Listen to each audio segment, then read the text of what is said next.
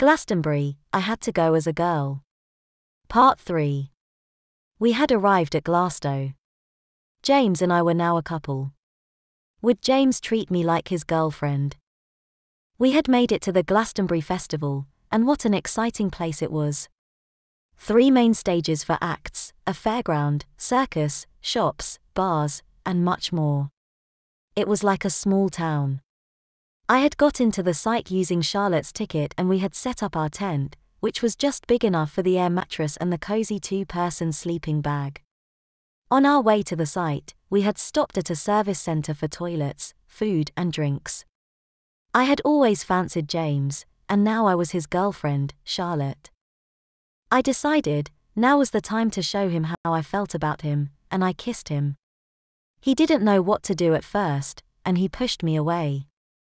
But then he kissed me back, and from there on, he was like a little boy, fawning over me as the girl of his dreams. We were going to be a couple for the whole festival, and when we got back to our tent on the first night, yes, he made love to me for the first time. Me in Charlotte's see-through babydoll nightie, with us bouncing about on the air mattress. It was fantastic. I forget how many times we did it, but James was like a man possessed. When I awoke the following day, James was squeezed up against my back in the double sleeping bag, with his hand on one of my false breasts. I could feel something stiff between my legs, and I soon found out what it was. He did a couple more rounds with me before the airbed deflated. We were both dying for the toilets and a shower by then. We got ourselves together as best we could in the little tent and headed out. I headed to the ladies, of course, and James to the gents. I had to queue for the toilets and the showers, but I eventually got to both. I did my 1s and 2s, and then had a shower in lukewarm water. I felt so refreshed afterwards and ready for the new day. I returned to the tent and James was already dressed. He was busy cooking sausages over a little gas stove. I went into the tent and looked through Charlotte's bag. I soon found her underwear, a little white flowery skirt with pink flowers and a white crop top. I put some cream on my bum, it was a bit sore from all the exercise it had been having. I put on a pair of white frilly panties and tucked everything well away. The crop top was elasticated, so I went without a bra. My breasts were stuck in place so well, they wouldn't be moving anywhere. The nipples on my breasts pointed out through the crop top, which I loved. I pulled the flowery skirt on and it felt so good. My midriff was exposed between the skirt and crop top, and it looked so sweet. I put on a pair of white trainers and headed out to James for breakfast. The sausages were ready along with some baked beans and bread. James commented on how nice I looked, although I hadn't done my makeup or hair yet. We sat together eating our breakfast, which was lovely. We talked about what we would do during the day and the acts we would see. I think James had something else on his mind. His shorts had this bulge which meant only one thing. He was getting excited again. He was sitting opposite me, and my skirt had risen up, showing my white panties. I pulled him back into the tent, we kissed, and I sat on him. I had extra sausage that morning for breakfast. We were a bit late getting to the first acts on stage, but we were both smiling and happy. James held my hand, kissed me and squeezed my bum several times during the day. I was loving all his attention to me. I really was his girlfriend. As promised to the other Charlotte, he took lots of photos. Most were of me looking like Charlotte, some selfies of us both hugging and kissing in passionate embraces. I wondered whether he would send them all to Charlotte, as it looked like I had really taken Charlotte's place for everything, which I had, of course. There was nothing James was doing with me that he wouldn't have done with the other Charlotte. I was his girlfriend now.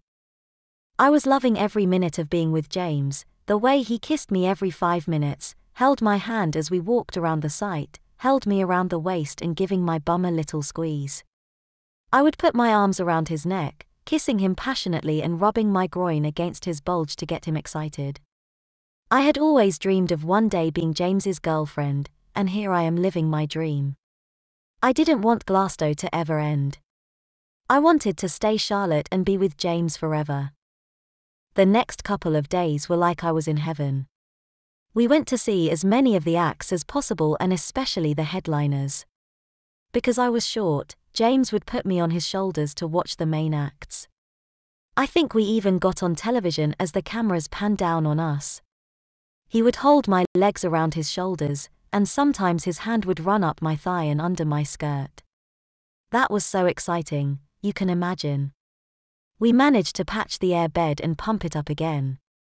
We got so drunk most nights, and James sent intimate photos of us to Charlotte by mistake. I think she saw everything James was doing to me. I just laughed when he sent them. I was so drunk, neither of us cared. My poor bottom had never had so much attention, but I didn't care, I just wanted more.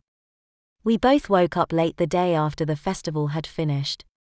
The airbed was on its dying days, and most people had left or were packing up. We got our bags packed and picked up everything we wanted to take back with us. The airbed got left behind, but I did blow it a kiss. It had been my best friend for days. All that bouncing around had burst the airbed and left a lasting impression on certain parts of my anatomy. It had certainly been a week to remember. We packed everything in the car, and it took ages to leave the site and get back to the motorway to head back north. We chatted so much on the way back, like a couple in love. James didn't know what to do about the real Charlotte. After all, she had seen some pretty, intimate photos of James going where no man had been before. He was my first man on the moon. Charlotte had sent James several texts, telling him she didn't want to ever see him again, and his new girlfriend could keep the case full of clothes. She wanted nothing else to do with him. It was late when we got back home. He helped me into my flat with the suitcase and I got him to stay the night. He was afraid to go back to the real Charlotte, and the flat they shared with each other. The next morning when we woke, he didn't know what to do. All his clothes, laptop, everything was at the flat with Charlotte. He would have to go and collect everything. I wanted him to stay with me, obviously, in my flat as lovers. After pacing up and down and wondering what to do, he worked up the courage and he decided to go, to get his things. I stayed in my flat. I couldn't get involved. He seemed to be gone for ages, and I was getting ready to call the police. Then I saw his car pull up outside the flat. Did he have a shiner? Talk about a black eye, Charlotte must have hit him with her leg cast. He brought his belongings up to the flat, and I found some frozen peas to put on his eye. I had to nurse and comfort him for some time, but I could tell when he felt better. Soon my panties were off, and he was feeling his old self again. Of course, I was pleased to help him. What girlfriend wouldn't? The next few weeks turned into months. I never did go back to being Sean. I just wanted to be a girl. I got my name changed to Charlotte. I think it suited me. Everyone was surprised when I turned up at work as a girl, and more so when I told them I was living with my boyfriend James. It wasn't plain sailing though, not everything went well. Our families were the hardest to see as a couple. It was difficult for some time, but eventually they came to accept us, as we were. I started taking hormones. I became a lovely girl with my own breasts and a lovely girly figure, although that didn't take much. Shaving started to be less often, and I let my hair grow long and got it styled girly. James didn't want me to get rid of my boy thing. He said he liked me the way I was. Every year now we'll be going back to Glastonbury, a new air bed every time of course. We decided to get married after a year together. I wore a fabulous wedding dress and James looked so smart in his suit. All our families had accepted the situation by then, and my dad walked me down the aisle. He seemed to be so proud of me. He even danced with me at the reception. I was now his daughter Charlotte, and a pretty one as well. We already have our tickets for our honeymoon. Yes, the 2024 Glastonbury Festival.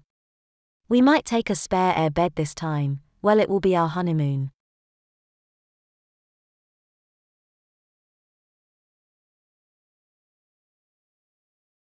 If you like my stories, please give me a like, and subscribe to my channel. Story written and produced by Phil Gurley.